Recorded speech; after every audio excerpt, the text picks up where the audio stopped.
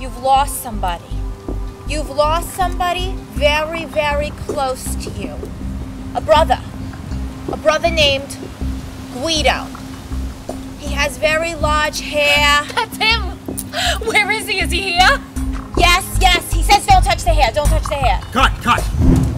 Okay, here's what I need from you guys. You guys are a group of gazelles in a pit of lions, but nobody knows that you guys are lions. Yes. Okay, I need more intensity. Hold on, cut! I need more intensity. You're not bringing it, baby.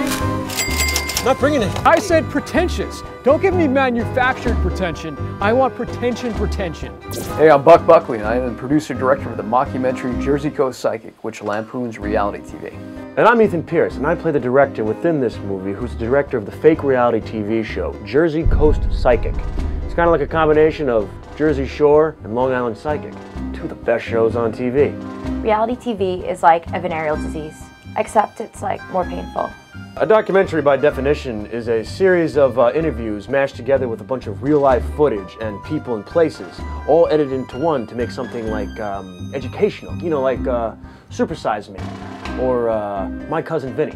So a mockumentary is a fake documentary, but you know, not really like what you're doing right now, because this is like a real documentary, right?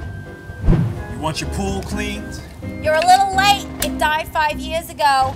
I've been trying to contact it ever since. Cut. That was great. Cut! That was great. You're great. He's great, man. He's great. He's great. She's okay. She's all right. Yeah, she's all right. I'll tell you why people make mockumentaries. Because they're cheap and they're easy.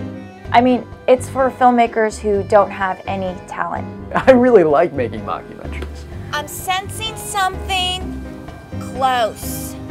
Are you zooming in on my boobs? What? No. We'll never zoom in on your boobs. I totally zoomed into her boobs. It was spectacular. See, what's interesting about this, mockumentary, documentary, whatever this really is that you're doing, is that it has the opportunity to blur the line between reality and fiction. To the point where you don't even know what's real anymore. Hold on, cut. Dave, that's not in the script. Sorry, I went off book.